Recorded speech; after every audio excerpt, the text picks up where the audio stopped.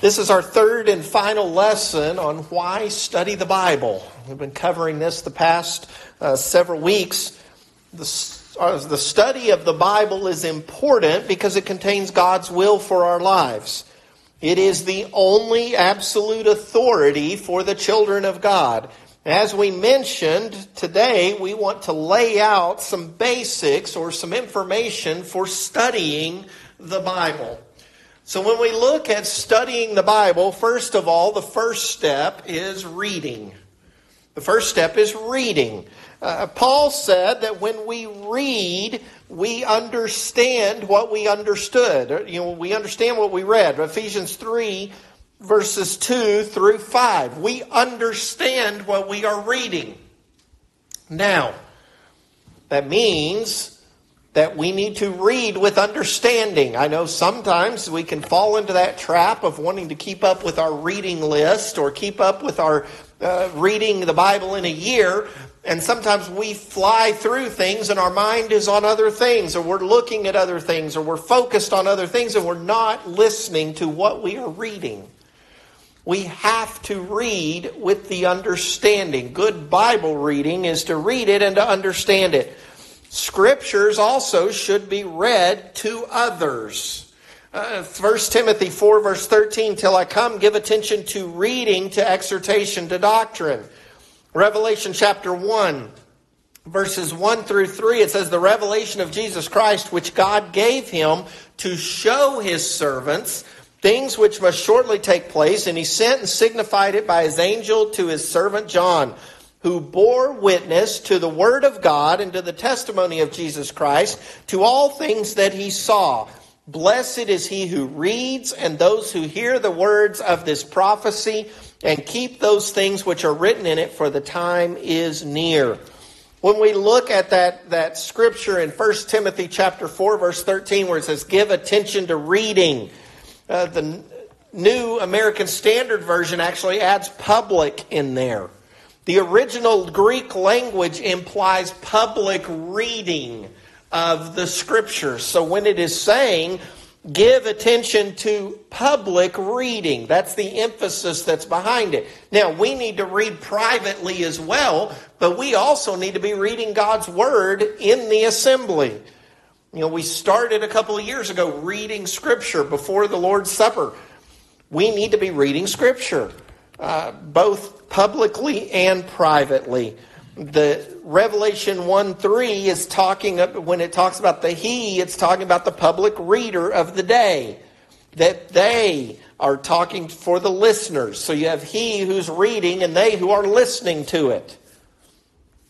So what are some practical ways to read the Scriptures? In preparing for a Bible class, we're in Hebrews chapter 12. In preparing for a Bible class, we should read the text for the lesson several times. Several times before we come together on Sunday. Now that should be easy, considering I'm getting through about 6 to 12 verses a week. You don't have to read much several times during the week, but we should read that text. I can't tell you how many times I read the text that we're about to study in a given week. Why? We should all prepare for that. Look up and read each verse that is listed. Check what is being said. Try to gain as much understanding as you can from the reading before we get into class and start discussing it. For your own personal Bible study, there's all kinds of reading plans. There is every reading plan you can think of available for you. One lady was talked about that she had picked out a read through the Bible in 1 year plan, and she had read it for 50 straight years. You take your pick. I have thrown a couple out at the start of the year for the past several years. I've put a different one each year.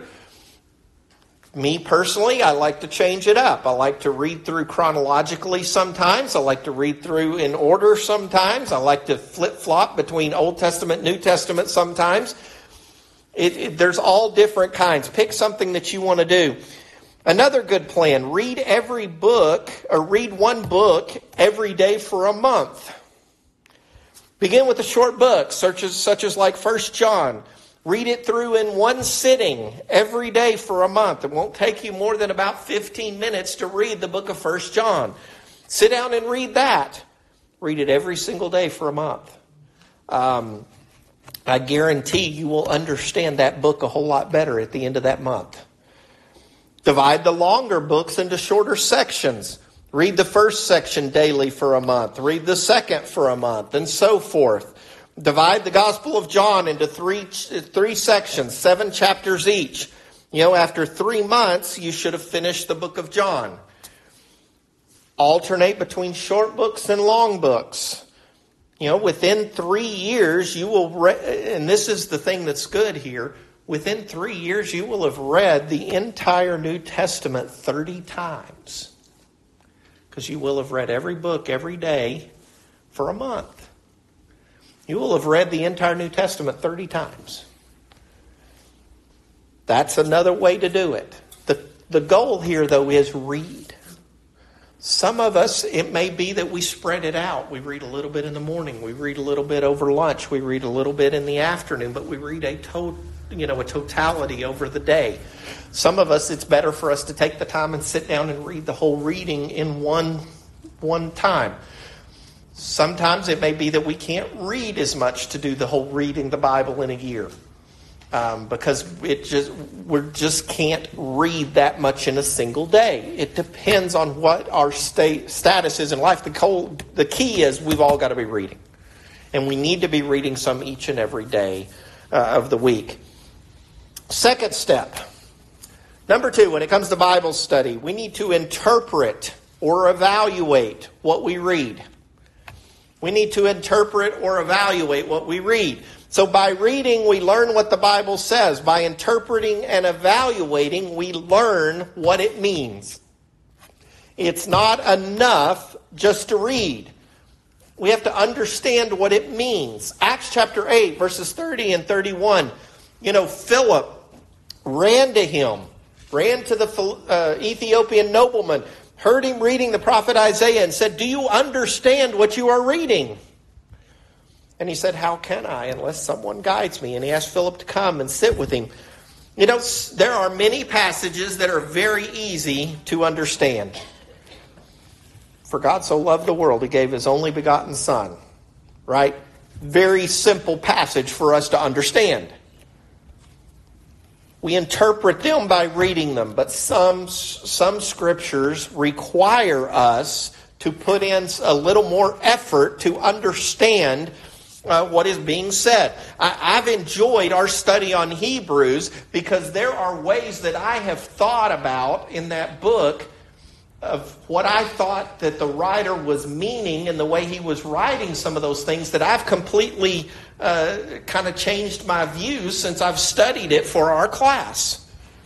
By studying it and really digging into it, we understand what it means. We figure that out. Some of the old rules for Bible study are good. First, consider what is said. Examine, is it in the Bible?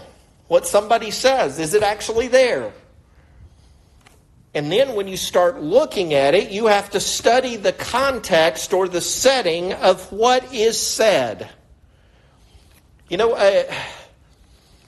A young Mormon one time was asked about baptizing someone. He said, "Well, I'm not going to baptize anybody because it says in Hebrews 5:4 that no one should take this honor to himself, but he who is called by God."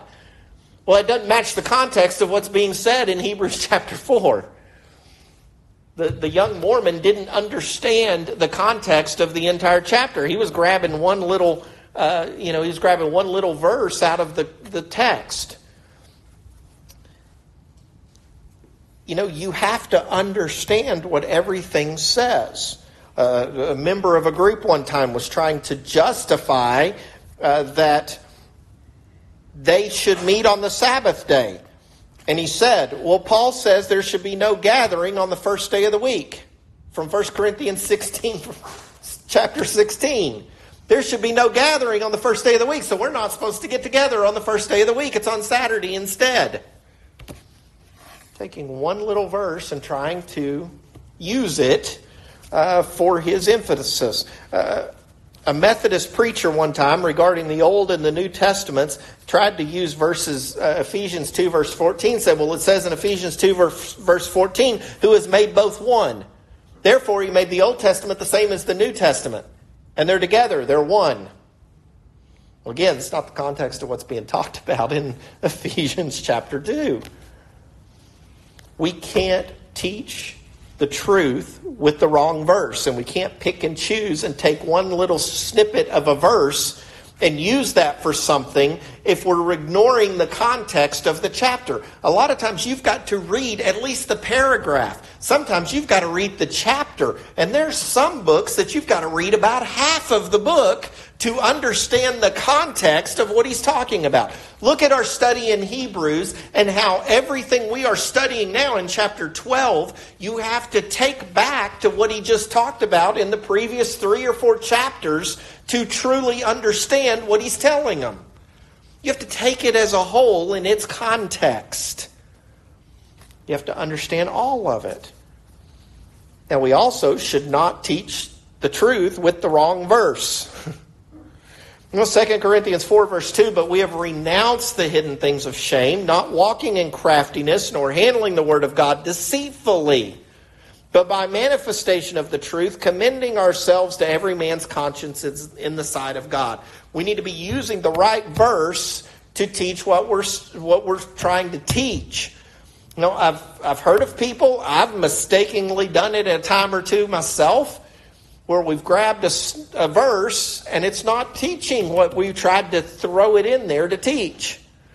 Now, I do appreciate preachers who have said, I know that the context of this doesn't fully fit, but it makes a point. You know, you've got to watch what you're using. 1 Corinthians 2 verse 9, but as it is written, eye has not seen nor ear heard, nor have entered into the heart of man the things which God has prepared for those who love him. That verse is not referring to heaven. But some people will take that verse and try to use it to describe heaven. That's not what he's talking about in that scripture. You can't use it to talk about heaven because that's not the context of what's being used.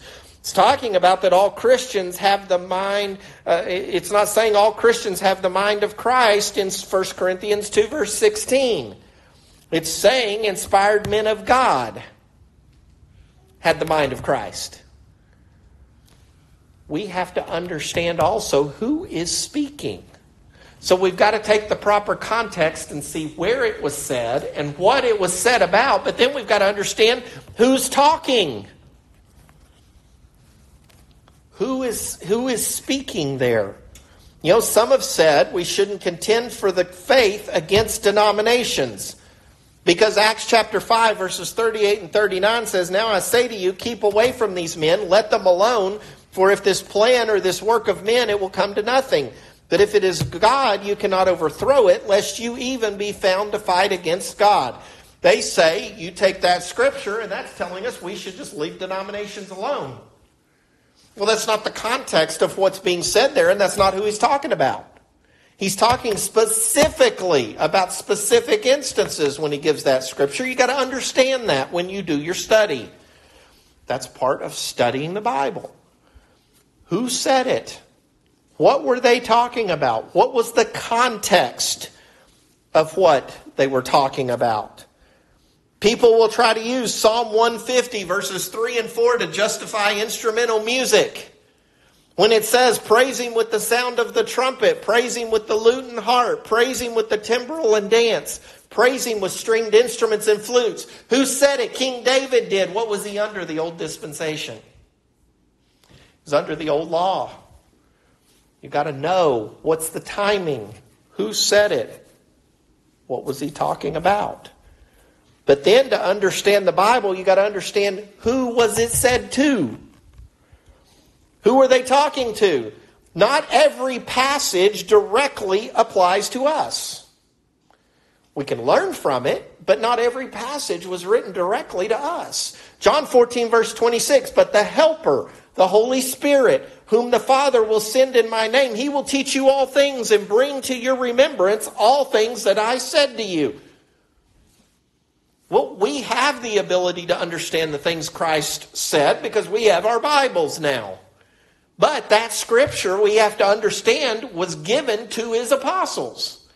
His apostles were being told, I am sending a helper to you who is going to give you the knowledge of all of these things so you have the ability to teach everybody else.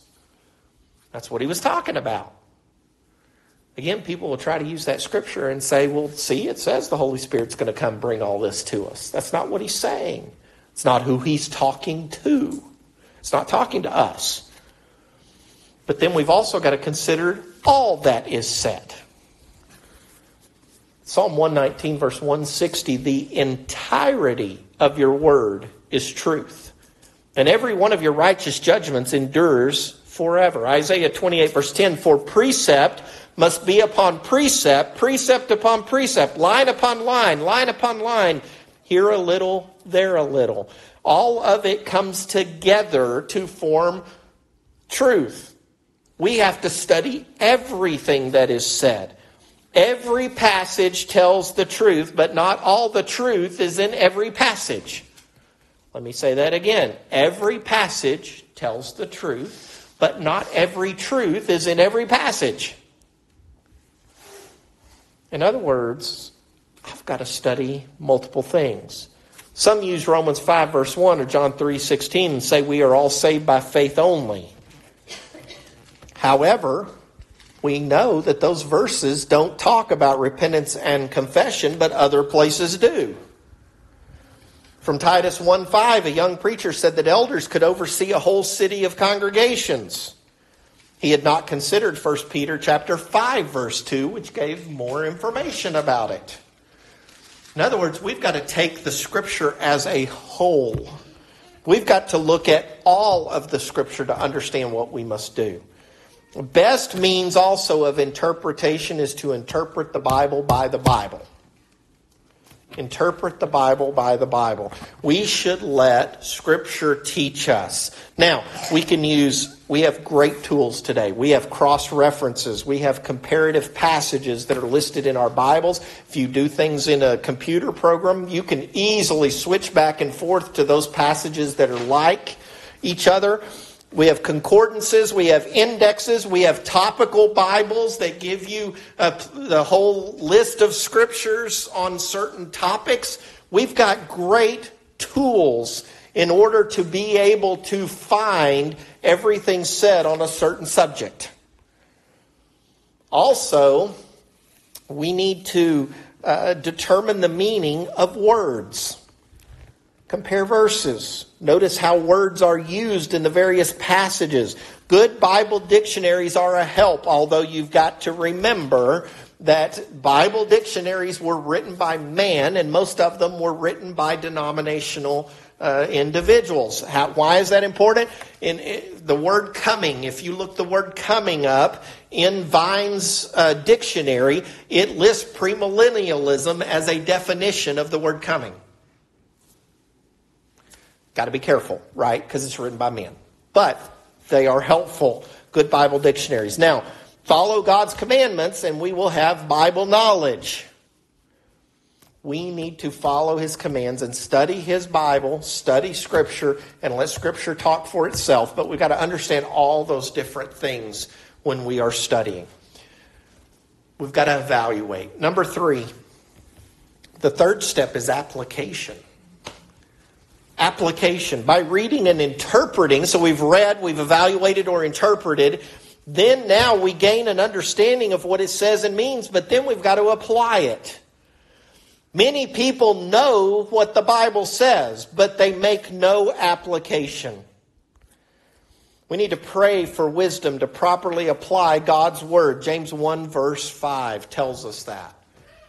Someone said, what's the best translation of the Bible? Somebody responded and said, a translation into one's life. We've got to apply it. We've got to apply what we read.